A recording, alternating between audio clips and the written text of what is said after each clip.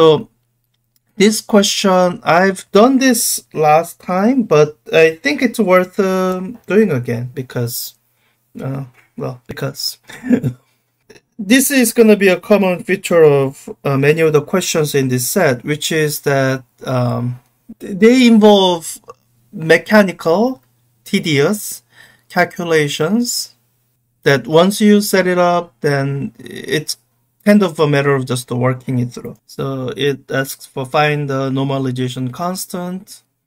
All right, so the question itself actually tells you what to set up. That's the hint. So you set that up. The expression that you have to evaluate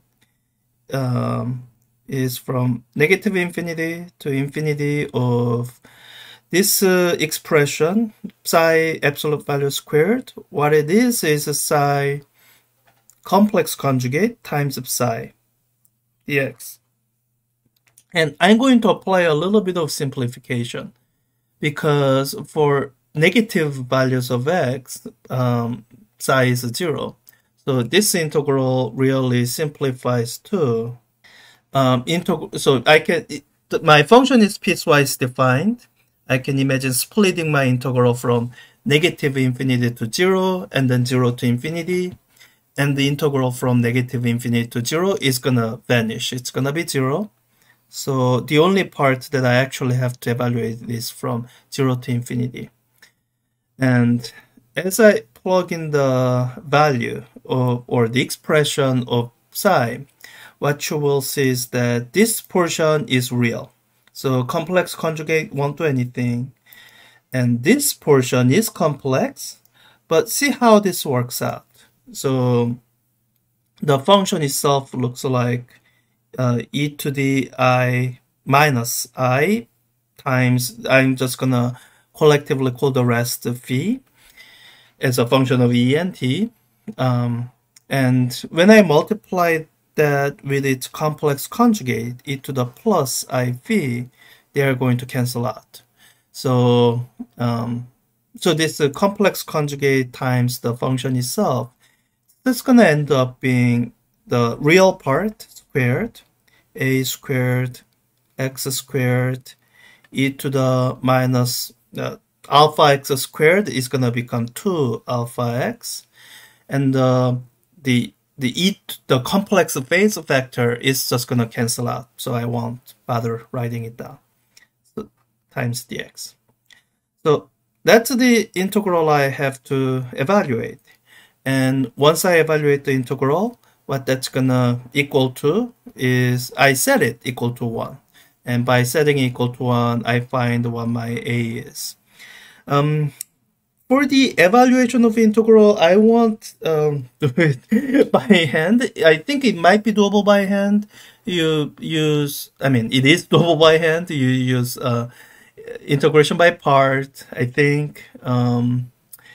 I guess you could also do integrating by differentiating under the integral sign, but I'll save that for another question. Here, I'm just going to use one of the computer algebra system, one that kind of free, available even offline, is a Sage Math. I'm using the online version, but you can also do this offline. So let me type in the code for evaluating this integral. I need to declare my variables. And when I was testing it out, it turns out I have to enter some parameters. So say that alpha is greater than 0. And let's see here. Oh, integrate from x squared times exponential of minus alpha times x. Minus 2 alpha times x from x, with respect to x, from x equals 0 to infinity. And I think that's right. Let me click on evaluate and let's see what we get. Oh, one-time error. What did I do wrong?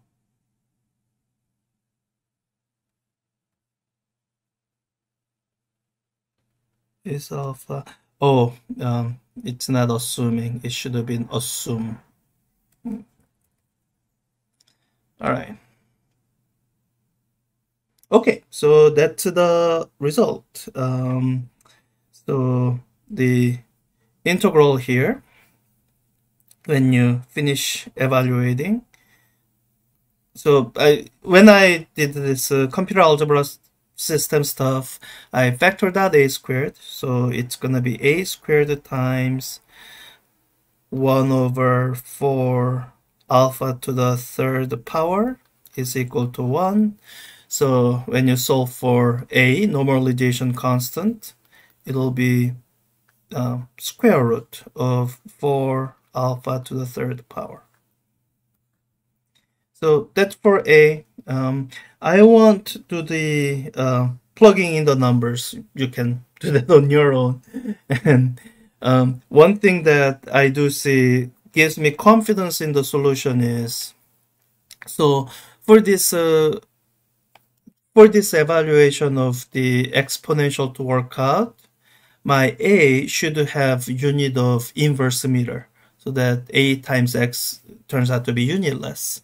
So A has unit of inverse meter, which means alpha has a unit of inverse meter. So alpha to the third power should have unit of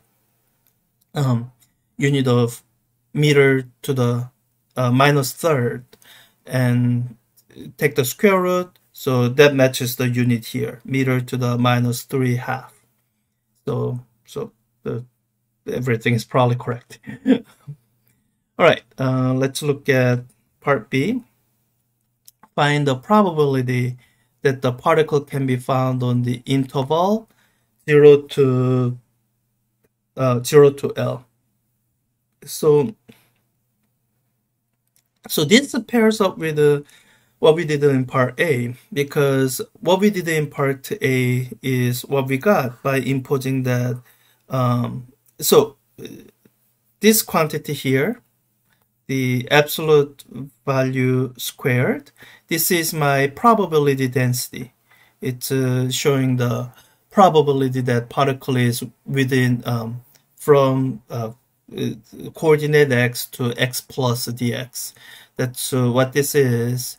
And in order to make that probabilistic interpretation work, we impose this condition so that when you integrate over all space, it becomes 1. That's what we've done. So having found, so that's what we've done when we normalize this probability density in part A. So having normalized in part B, what we can now find is, all right, we know the normalization constant. So so over all space, we have 100% chance of finding the particle somewhere. Now the question is, what is the probability? It's within certain interval. So to calculate that, you just calculate the area under the curve, or the curve being absolute value of psi squared, or psi squared, that is absolute value squared, over the interval. Here the question gives the interval of 0 to L dx. So that's it. You plug in the expression for A that you found in found in part A. Then let's see here. Let me do some of the simplification in my head. So I get this coefficient 4 alpha to the third power. And this is going to be an integral from 0 to L being 1 over alpha. 1 over alpha. Let me scroll up a little bit. X squared e to the minus 2 alpha x dx. I do the same simplification that I did the last time. So, all right. I think I'm gonna do this integral using. Wait, sorry. Why am I writing equals 1? So it's not equal to 1. And the question is asking me to find that. So let me do this integral the same way as before. So I think I can just take this and modify it a little bit. So instead of going from x equals 0 to infinity to going from x equals 0 to 1 over alpha. Everything also stays the same. And oh, I think I want to simplify that. So let me put it through full simplify. I think that's the right function name. Maybe it's without underscore. I don't use SageMath all that often. All right. I think maybe what I need to do is let me put this into solution. And I think I can do solution for simplify. Okay. All right, that looks rather complicated. I wonder if it'll simplify better if yeah, you know, I think it's gonna simplify better if I multiply by 4 alpha to the third power, because I'm saying this. Yeah, so let me do it this way. I'm gonna do solution times 4 times alpha to the third power. And I think it's gonna be a numerical thing. Let me double check. Let me do a full simplify again. Yeah, that's totally numerical. So let me just put this through n. I think n is the function that gives me the numerical approximation of the result. So yeah, 0.323. That's the numerical answer. 0.323. Oh, let me submit it and make sure I'm on the right track. Yeah. And yeah, that's it.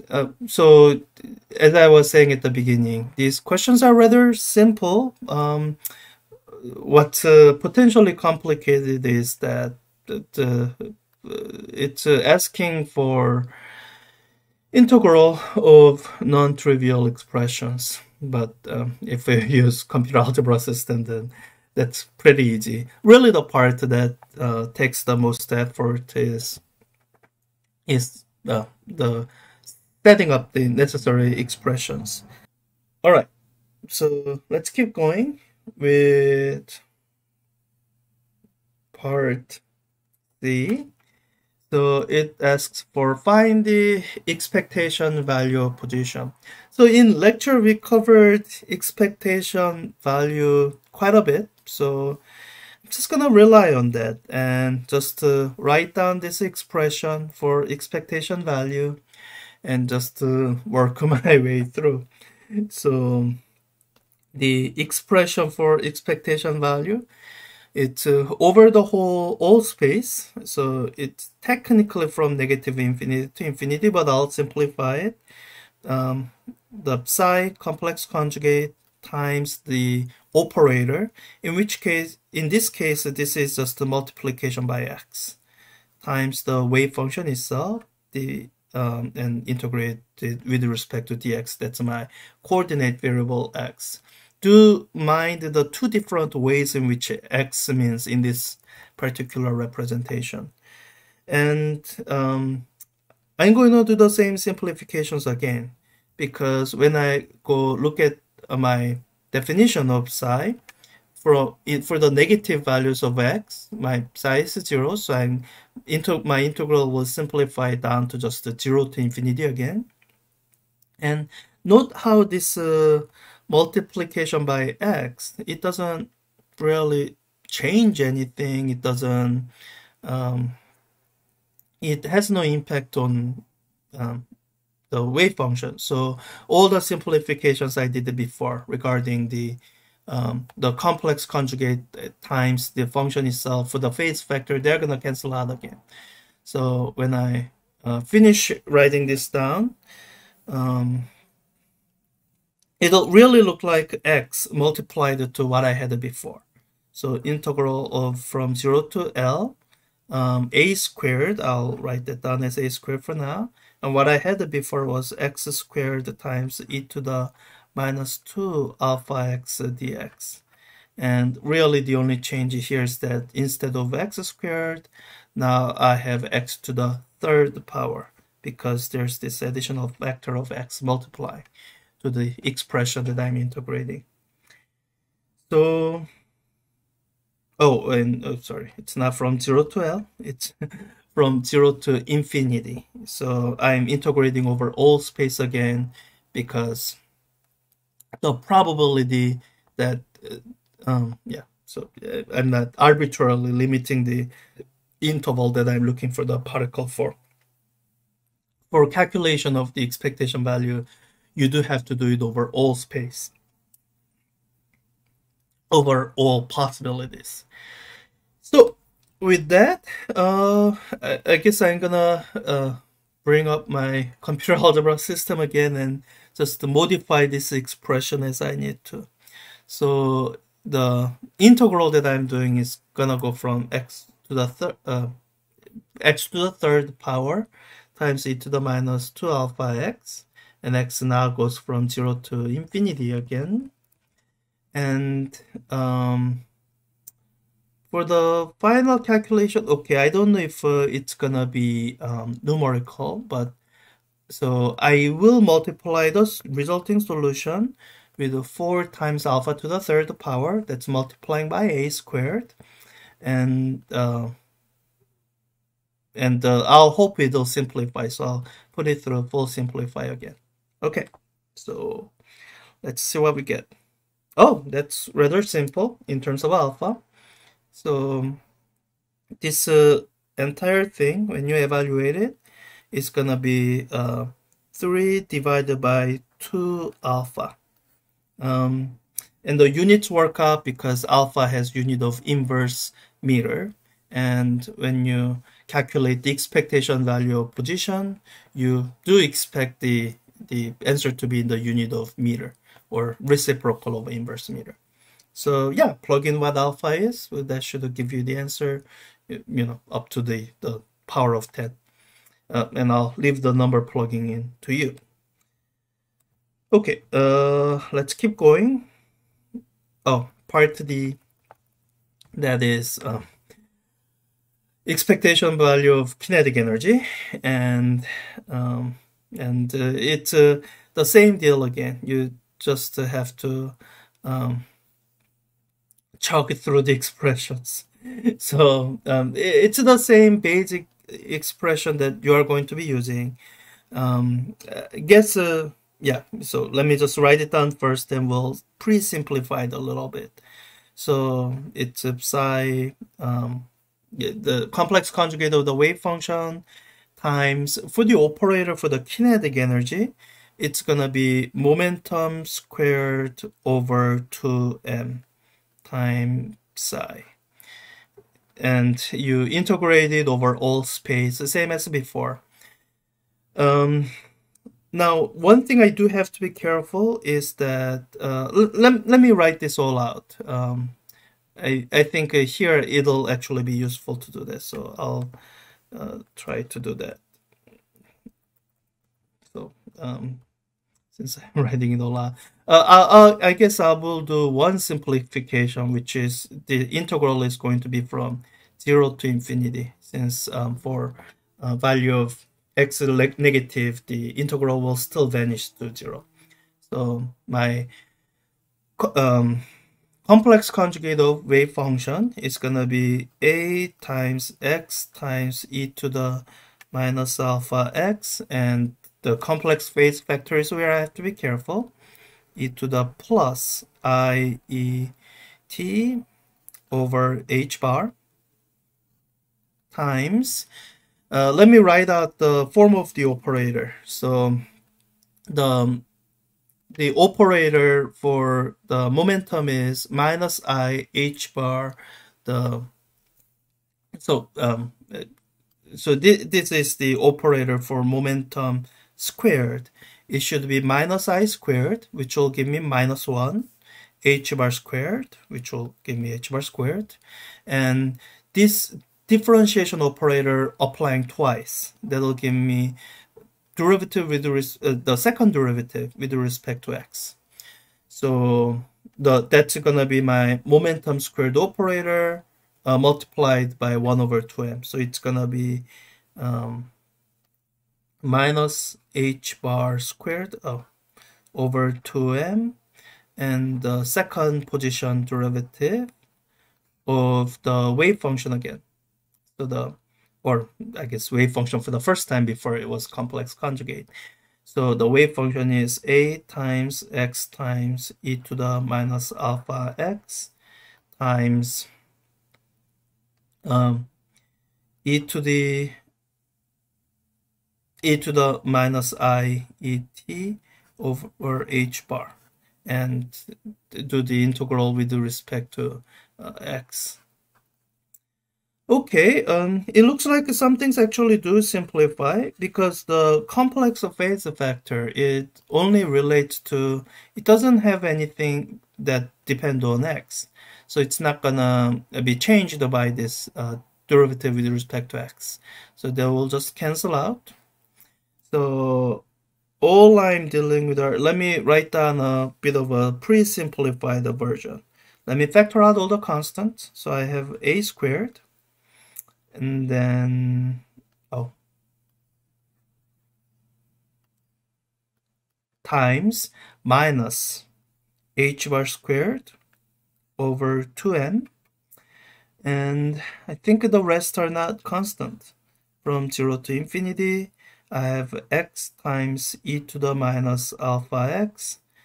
And note how this time I'm not just freely moving this function around, because I have this differentiation operator, so I have to be careful about the order. So I have this second order derivative with respect to x of x times e to the minus alpha x. All right. I think I'm gonna, from this point on, use my computer algebra system. Let's see here. So let me just do this step by step so that I know what I'm doing here. And just I'm commenting this out so that for a few of my test calculations it doesn't mess up. So I think the function for differentiating is called the differentiate. So I want to differentiate x times exponential of minus alpha times x with respect to x. I think that's the right syntax. Let's see. Oh, I don't know. Is it just a D? Let me give that a try. No. Um. I don't. Diff? Okay, it's a diff. All right, that looks about right. So I need to do it twice. Okay, so let me do it this way. So derivative of this second order. All right, that's the second order derivative. And what I need to do is do this. So I have x times exponential of minus alpha times x. That's my first part of the function. And I have the second order derivative of that same function, which is here. And I'm going to integrate it with respect to x from 0 to infinity, all the while assuming that my alpha is greater than 0. And I think I'm gonna take the resulting solution and do multiply it by 4 times alpha to the third power. That's my a squared. And let me actually multiply it by minus 1 as well. And so I'm hoping that'll give me some kind of a positive expression, and I'll multiply that by h bar squared over 2m. That'll be my final answer. So evaluate. Oh, alpha squared. All right, that was remarkably simple. Uh, that I guess yeah. Sometimes quantum mechanical calculations just work out that way. After you do a lot of tedious work, so it's h bar squared over 2m times alpha squared. After you do a lot of tedious work, it ends up being relatively simple result. I think that kind of simple result is what tells you you must have done something right. Um, for this, let me plug in the numbers just to make sure that I did it right. Oh wait, it says leave your answer in terms of h, m, alpha, and other. Oh, I guess I'll do that. So it's gonna be alpha. Let me make sure alpha is one of the variables. Okay, alpha squared times, and I have to be careful with the h bar because the system doesn't recognize h bar, so I had to write it down as h over 2 pi. That's the only way it'll recognize it. Squared divided by 2m. Okay, that should be it. All right, so that's the result.